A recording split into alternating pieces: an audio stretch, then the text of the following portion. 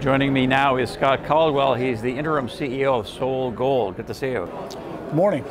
Now we want to talk about your world-class Cascabel project in Ecuador, but before we get to that, you've been very forthright in how you think the company was being run, and I'm just going to quote from a news release where you said, for too long, the weakness has been a culture of non-performance in the corporate office. So you're trying to bring some rigor and cost discipline and change the culture overall. So how are you doing that? That's correct. First, a little bit about my exposure to Cascabel. I first bought shares in Cascabel in 2016.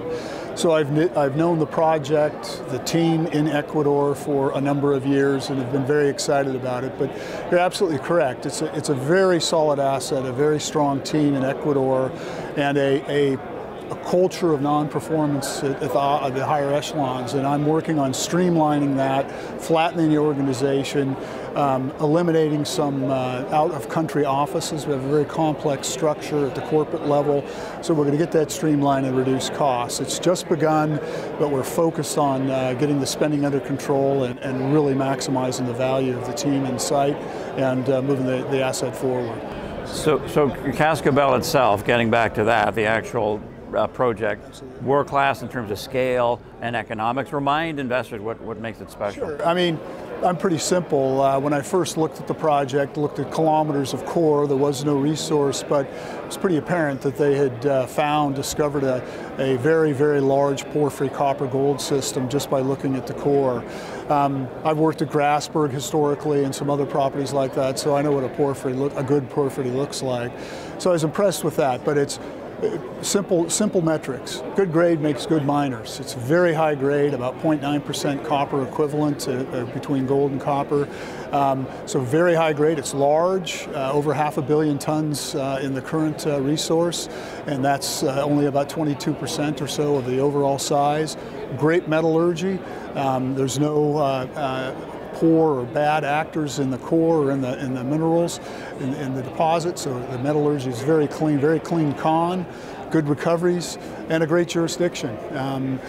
Ecuador is open for business, and we have a great relationship with the government and the local communities we work in. So checks all the boxes. Right, and SolGold now owns 100% of Cascabel. You completed that cornerstone deal, which you say is exciting. So how is it simplifying and strengthening the story? Absolutely. As you mentioned, we now own 100% of the assets, so we get rid of that carried interest.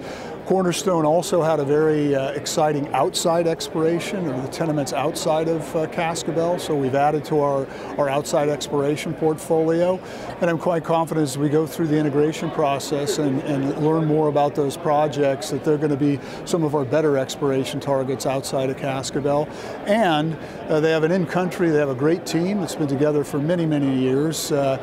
We've known them for 10 years or thereabouts, and they've got a great corporate team that's going to assist us with managing the development / expansion of our assets in Ecuador. So excited about working with the team. And Scott, you've been striking some notable deals. A $50 million investment from Osisko Gold Royalties. Jiangxi Copper now owns more than 6%. You also have some big shareholders, BHP, Newcrest among them, and I think it was Newcrest that wasn't thrilled with it. So how do you deal with that kind of feedback and keep everybody happy, basically? Sure. First, on the Osisko transaction, the royalty with Osisko, great group of people to deal with, technically very savvy, great business people, so they're great partners to have on board with us. And it's, if you look at the economics, which have all been disclosed, it is a good deal for both parties. It's a very fair agreement, and so I'm excited to work with them.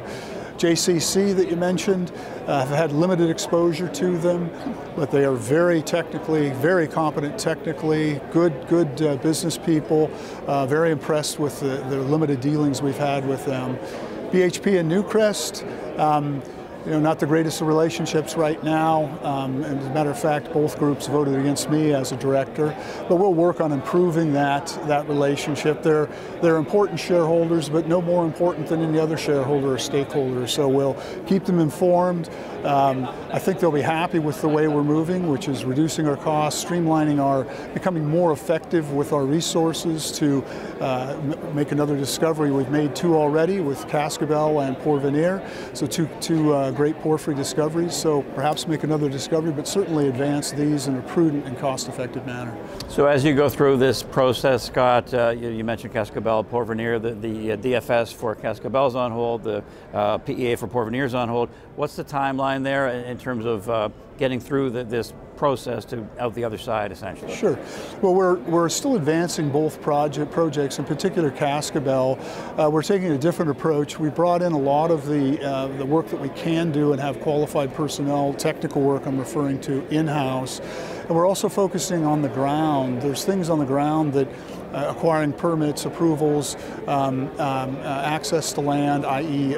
Securing the surface rights for tails facility, etc. So a lot of things on the ground that'll advance Cascabel project as we move forward. As far as a timeline, we don't have a definitive timeline right now. We are going to continue to advance the projects and de-risk both Porvenir and Cascabel in particular. Well, thanks great, and thanks for setting everybody straight on what's going on with the company. We appreciate it. Thank you very much. Appreciate the time. Okay, thanks, Scott Caldwell. He is the interim CEO of SolGold.